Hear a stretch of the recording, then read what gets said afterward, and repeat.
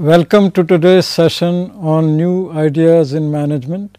I am Professor Subhash Sharma, and today we will discuss about the new thinking and new perspectives in management and leadership. Now, the natural question is why new ideas in management and leadership? In order to appreciate the reason for the new ideas in management leadership, let us take a historical look at the development of the management thought. We can identify 4 eras of management thinking. The first era was the scientific management era, and that is the era which was deeply influenced by the disciplines of the engineering and economics. And as we all know that the Frederick Taylor was the prime figure of this era. Then it took around 50-60 years to come to the era 2, which is the human side of management. And then the developments in the field of motivation and leadership and empowerment were influenced by the field of psychology. And then by the time it was 1980s or so, a new era came into the existence, and that was the concern for the ethics and values assumed tremendous importance, and later on that was reflected in the idea of the corporate governance. During this era, the field of philosophy started influencing the field of management. And then around 2000 or so, another era dawned in, and that is the idea of the spirituality in management. The focus shifted on the deeper understanding of the self and implications of self-management for the overall field of management. Instead of just managing others, it was concluded that managing self is equally important, and there is a famous quote by Gandhiji which says, "Nij par shashan, fir anushasan." That means you first rule yourself before managing and ruling others. Now, these 4 eras influenced the management thinking over a period of time of last almost 100 years. And now we are moving towards new ideas which are drawing upon all these 4 eras and creating new thought in the field of management. Now, this is also necessitated because of the new concerns which humanity is facing, like for example the idea of wellness and the happiness. The idea of the environment or the ecology has to be integrated into the management field, and then the idea of inclusion, the inclusive growth, and the idea of human quality development, the HQD. So, all these ideas are now providing new perspectives in the field of management. Now, in order to understand some of the new models of management and leadership, we will focus today on 4 important models. The first model is what we call the theory K of management and leadership. Now, this is detailed discussion of this idea is available in my book New Mantras in Corporate Corridors. Second is the model of human behavior or human being, which we call the OSHA model of human being, and this is available in my book Western Windows, Eastern Doors. The third model is what we call the MBA model, and this is also available in my book Western Windows, Eastern Doors. And the fourth model is the corporate Rishi model of leadership and management, and this is from my book New Mantras in Corporate Corridors. So, now we will discuss these 4 models in detail.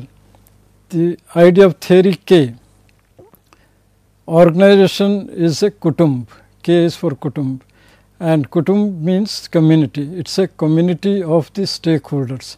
There are different stakeholders like customers, employees, government, society, and all these people are connected with the organization, with the corporates, and therefore we need to understand that what is the benefit which the corporate is giving to all the stakeholders, and therefore organization as a community, as an extended family, that is the key idea in the theory K. Now, how do we manage the relationships with the different stakeholders? Now, there are basically three theories or three ways of managing relationships, which we call in the standard management literature as theory X, theory Y, and theory Z or theory Z. Now, theory X is the authoritarian style of management, theory Y is the democratic style of management, and theory X and theory Y were given by the American scholars, and therefore, they are also known as part of the American management style. And then came the theory Z or theory Z, which was given by the Japanese scholars, and therefore, it is known as the Japanese management style. Theory Z is the team building. So, we have the three approaches. One is the authoritarian style of management, second is the democratic style of management involving people into decision making process, and the third is the team building style of management. Now, these three styles of management are used by every manager. Now, in order to understand these three styles of management, we can do an exercise. I call it as a self rating on the X, Y, Z scale. This self rating can be done by every individual. You can reflect on your percentage of times when you end up using the X approach or the Y approach or the Z approach. Like for example, an individual may be X 30%, Y 30% and Z 40%. Then that becomes his portfolio of these styles X, Y, Z. Now, different individuals differ in these different X, Y, Z percentages, and that is what makes them either effective or not so effective, because depending upon the situation, if a situation demands you to be tough and if you do not have that X element in you, then you will not be able to take tough decisions. Similarly, if the situation demands you to be a team oriented, then and if in case you do not have that team orientation in your personality, then you will not be able to develop a good team or you will not be a good team member. And therefore, all the individuals use these three styles in their own ways depending upon their personality makeup.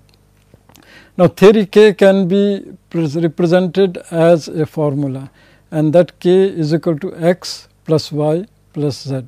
So, that is the basic idea of the theory K, that depending upon situation you use a mix of X, Y or Z, not just X or Y or Z, but a kind of a mix.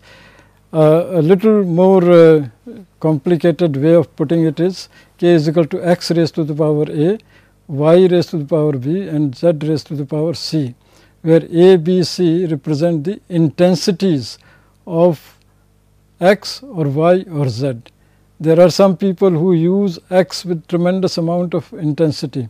For example, a dictator, the intensity A will be very, very high.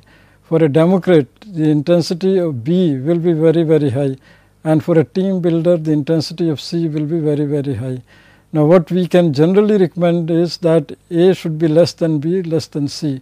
That means a manager should use X in lesser intensity and Y with greater intensity and Z with much higher intensity. So, this is the idea of the whole concept of theory K.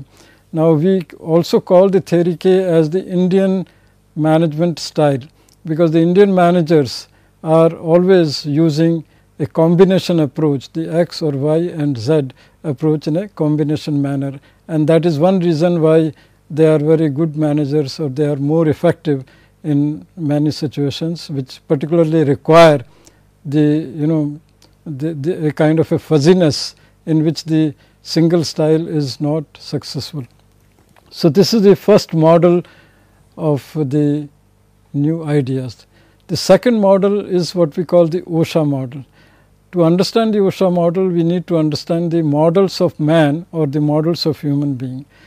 Now, whenever we think about man, normally we think of man as a or human being as a social animal or political animal or economic man, and similarly the other models of man are existing.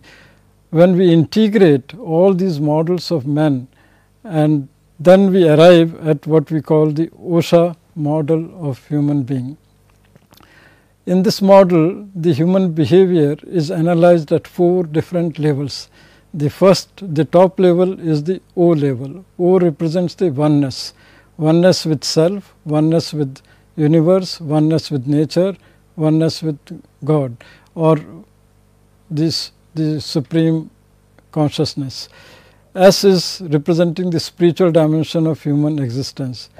H represents the human dimension of existence, and A represents the animalistic, which means the aggressive dimension, which is representing the full of anger.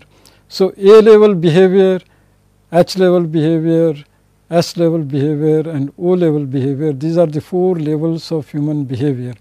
Today what we see in the world is a lot of anger and aggression, that is, the human beings are operating from the A level.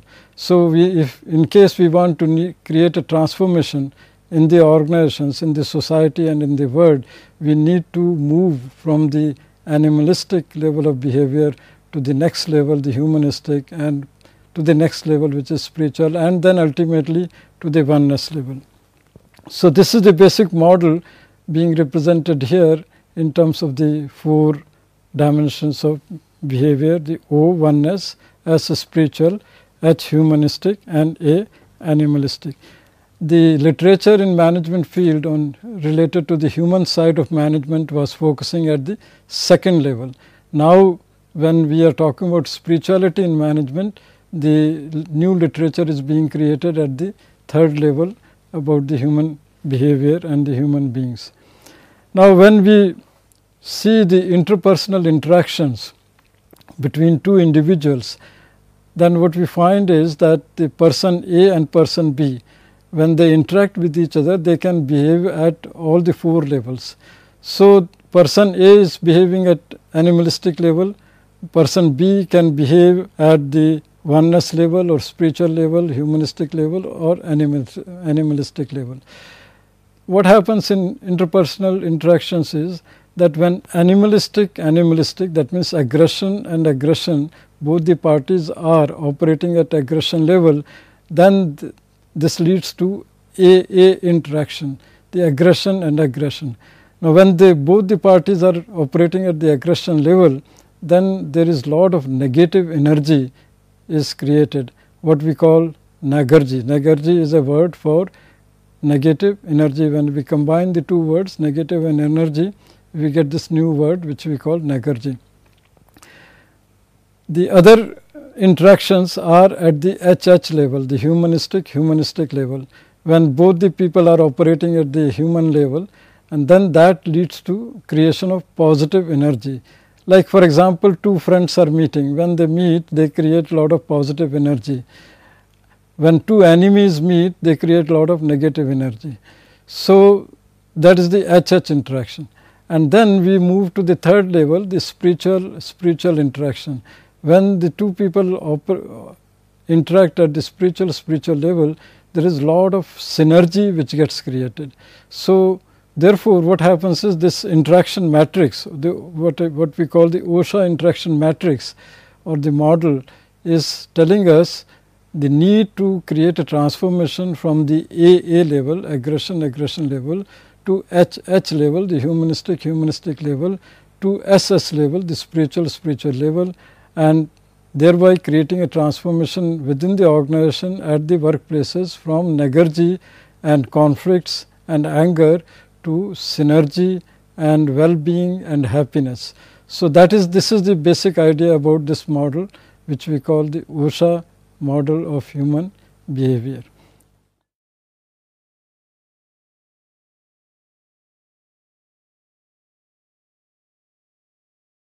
Here we come to the end of part 1. In the next part, we will discuss the MBA model of decision making and the corporate Rishi model of leadership. We will conclude this part by a small poem titled as Light in My Heart. There is light in my heart, it is there from the start. It's mystery you want to know. It says hello, hello. It says hello, hello. It gives me a peep into things that are deep. It has a beautiful glow. It says hello, hello. It says hello, hello. It shows silver lines bending space and time in nature's beauty show. It says hello, hello. It says hello, hello. This light is divine, it makes us fine. Its flow is very slow. It says hello, hello. It says hello, hello. There is light in my heart, it is there from the start. It's mystery you want to know. It says hello, hello. It says hello, hello. So this is the song which captures the essence of the Osha model. In the next module, we will have the MBA model and the corporate issue model.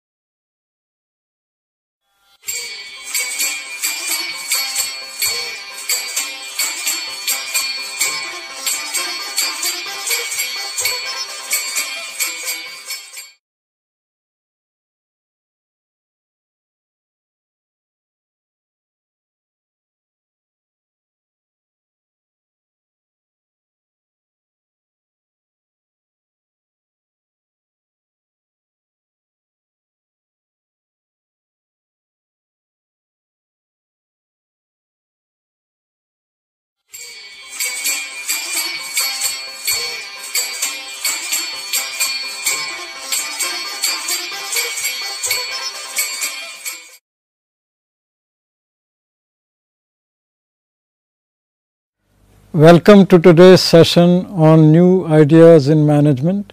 I am Professor Subhash Sharma, and today we will discuss about the new thinking and new perspectives in management and leadership. So in the previous module we discussed theory K and the Osha model. I trust you found it interesting. The third model which we are going to discuss is what we call the MBA model of mind management. The mind management has acquired a new dimension in the field of management, because ultimately everything originates from mind, and if the mind is in control and if the mind management is effective, then the personal effectiveness goes up. By MBA we mean the man, buddhi and ahankar. Man, which means the power of the heart and the power of intuition. So that is the idea of the man. The buddhi means the power of the intellect, the rational dimension of decision making, and the ahankar means the ego dimension of decision making. So this MBA model is a model of decision making as well as a model of management. So all the decisions are made in terms of these three key ideas. There are decisions which are made on the basis of the man, which means the intuition, and the heart dimension becomes very important. Today we are using the word emotional quotient. So that is what is being reflected by the man dimension. The buddhi is the IQ, the intelligence quotient dimension, and ahankar is the EQ, is the AQ, ahankar quotient, which means the ego, how much is the dominant dimension in terms of the ego. For example, we see in many different situations that many decisions are made not only in the corporate world but also in the politics and the political field because of the ego. The ego plays such a dominant role, and then you end up making wrong decisions because of the ego. And therefore, what is important is how do we combine the man and buddhi, that means the rationality and the intuition together to arrive at the decisions in a proper manner. Now, this also we call it as the wisdom model of decision making. The wisdom model of decision making is based on a combination of the heart and the head integrated together.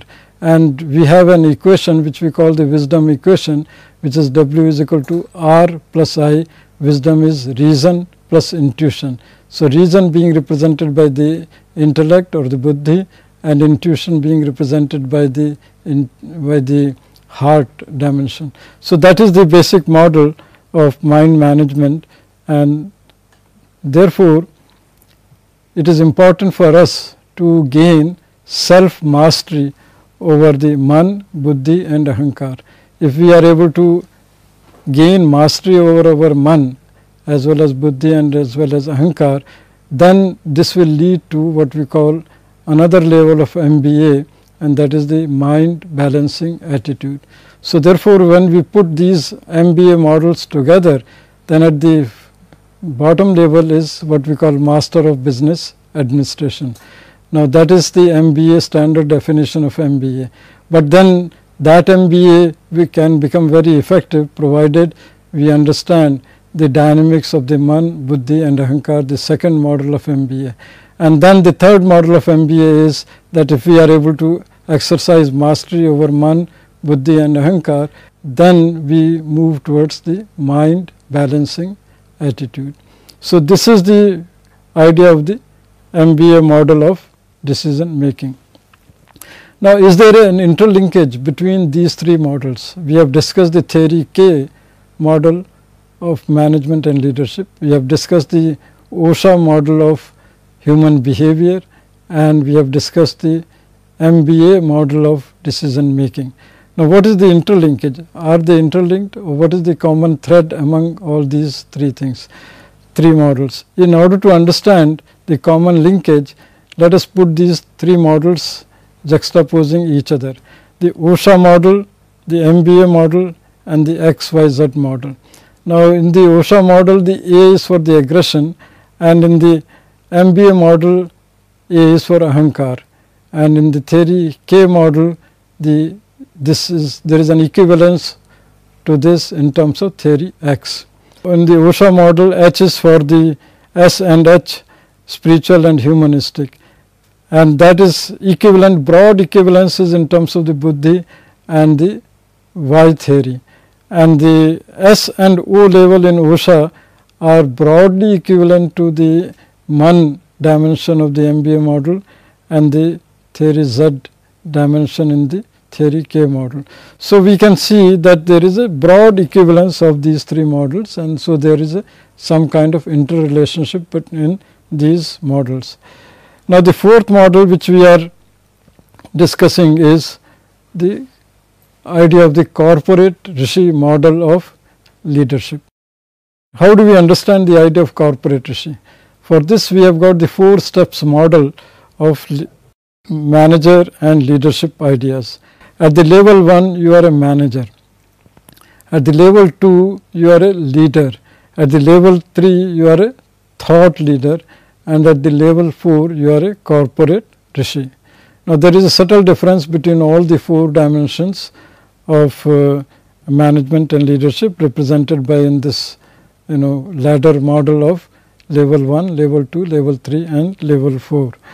Now, when we talk about corporate rishi, how do we define the rishi model? The idea of rishi here is any individual who can re-see the things in new perspective. So, seeing and re-seeing the things in new perspective. For example, if you are in the IT sector, how do you see and re-see the events and opportunities and threats in new ways, and therefore, you design your strategies accordingly and take your organization forward in that direction. So, that is the idea of rishi. So, rishi here like we in the ancient times also we had in India all the rishis and the munis. Now these rishis were actually, in a way, they were seeing the reality in different ways. So same idea is today applicable in the corporate world and also in other fields of human society. So the rishi means the ability to re-see the things. So what is your rishi competence? If your rishi competence is good, that means your ability to see and re-see the things and events and opportunities in new ways, then you will be more successful. So the idea of corporate rishi in more operational terms in the knowledge economy is in terms of what we call a new concept of CEO. C stands for creative, E for enlightened, and O for organic leader. Today we need these kinds of leaders in almost every field of human activity, because we are in a knowledge economy, and in a knowledge economy you need to be creative. So it is the idea of what we said, the man dimension or the heart dimension, the intuition dimension and creativity dimension. These are very important. They have acquired a new focus in the management field. E is enlightened. So a manager has to be enlightened. He has to be aware of the global trends and he has to be aware of what is happening around him at the micro level, at the macro level and the global level, and he has to take a more broader perspective. He should have a broader vision. So the enlightenment dimension is very much required. And the third one is the organic leader. Organic means you have the positive relationship with the environment, with the stakeholder, and you create more synergy within the organization and also with all the stakeholders. So that is the basic idea of the corporate rishi. A corporate rishi is a new type of CEO who is creative, enlightened and organic. So these are the basic models of the management and leadership. If we see within India how this idea is now getting a new dimension or a new momentum, that in the business field from 1950s to 2000, the idea of business Maharajas was very dominant. That was the socialistic era of the India's development period, and therefore the phrase which was used for the business leaders was the business Maharajas. But with the advent of the IT sector and thereby its impact on the other sectors, today we are seeing a shift from the business Maharajas to corporate rishis. There are a lot of new people, new businessmen and the new CEOs who have emerged from nowhere in the IT sector and many other fields because of the creativity, because of the enlightenment and because of the organic dimensions of their thinking. So these are the basic ideas. Another question which we need to ask today is, can corporate rishis be produced or they are born? So in my opinion, the corporate rishis can be produced and they are born in schools, and that provide the new vision. So the B schools which provide new vision, they are those are the places where the corporate rishis are born, and then they are also produced through the factory of experience. When these people, after understanding these new ideas, go to the field and experience the reality out there, they develop their re-see competence, and therefore in my opinion the corporate rishis can be produced.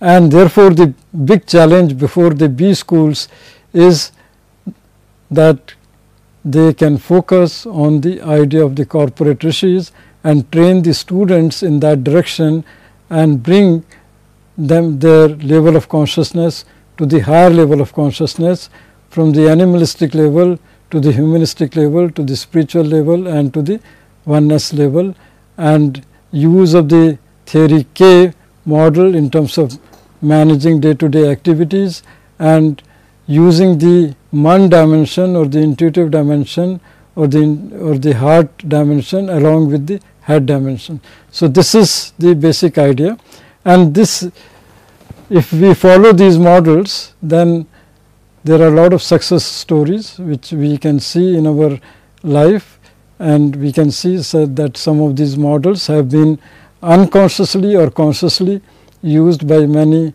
great leaders of the corporate world and also in other fields of human society.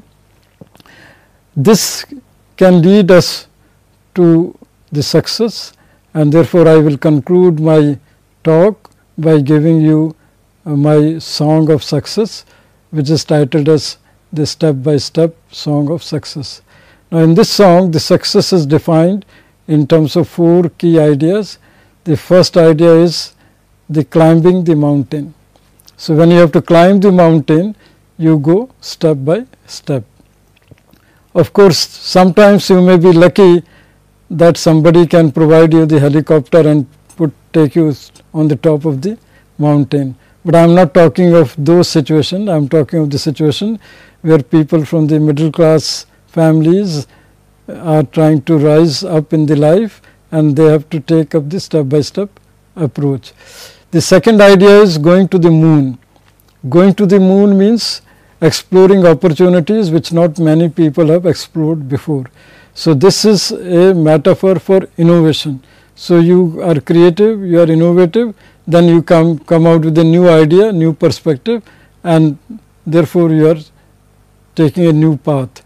The third idea is taking a quantum jump, like the kangaroo. So, once you start working and learn the things out there from the field and develop your competencies, then you are ready to take a quantum jump. And the fourth idea is continue your journey. Do not be satisfied by one success, but once you have achieved a success, go for the next success, go for the next success. That is the idea which we call chareveti, chareveti. That means continue your journey, continue your journey. So, these are the 4 ideas in this song, and so I can give you the song now. Step by step and step by step, step by step and step by step, we climb the mountain step by step. We climb the mountain step by step, step by step and step by step. We go to the moon and take a new step.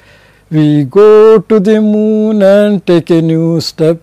Step by step and step by step, we take a quantum jump and take a new step. We take a quantum jump and take a new step.